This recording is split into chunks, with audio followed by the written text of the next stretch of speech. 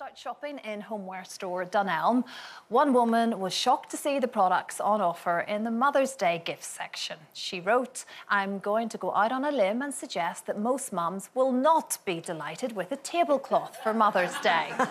I think most mums want an end to the gender pay gap, equitable access to affordable childcare and a break. I'm not so sure they want table linen." She was, of course, having a little bit of a joke, and the store has said that the signage was a one-off error. But has she got a point? Do mums maybe just need a break instead of nice tea towels, Janet, or tablecloth? Or where do you stand on this? Definitely, I'm 100% with her. What mums want is affordable childcare, decent education for their kids, and someone else to do the housework. Yeah. In a nutshell. Yeah, but I mean, you can't expect your kids to get you all of that for Mother's Day. Well, they could do the hoovering, the ironing. Depends how old they are. They could do that, yeah. I mean, you know, it's really, I think it's a lot... Mother's Day comes a week after my birthday, so my kids... What day is that? Oh, it's on Sunday, the 12th of March.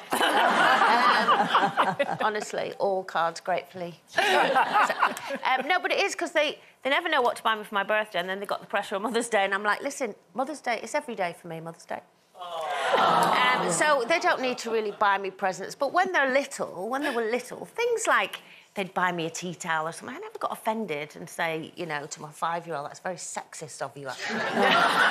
When you were allowed to pick wildflowers, you're not anymore, but when you were allowed to pick them in the hedges, I can remember from my mum all the primroses and the bluebells and the daffodils at this age. But you see, I think there's so much emotion on Mother's Day when you get to a certain point in life, if you've lost your mum.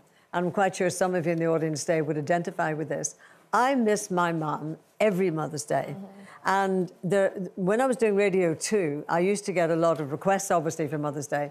And when I was reading them out, I was thinking of my own mum, and so the tears at times would be almost dripping off your chin. But after we lost Karen, the first Mother's Day was... I mean, awful to contemplate. You know, I just couldn't think about it. But I've got 2 wonderful boys. And Paul, who's the older of the 2, I taught him how to make a pavlova cake. Me making pavlova cake, taught him when he was about 15. And he hadn't made one for years and years, but on that first Mother's Day, Michael and Paul, they brought all the food. They said, don't buy anything, we're going to cook lunch. And Paul had made a pavlova cake. Nice. Do you know, I love that more than anything. Yeah, priceless. Priceless, yeah. For me... Why are you looking at me like, oh, she's scaring me? I'm trying to think what I got my mother on Mother's Day and I can't remember a single thing. Did you ever buy even just flowers? Or... Oh, yeah, I would have sent her flowers, for sure. That's nice. For sure, not a tea towel, though. I love, you mentioned cards, a homemade card is the best thing ever for me. I mean, my two really... him and his homemade cards from the children, yes. Oh. They are only 4 and almost 2 this weekend as well, actually. Yes.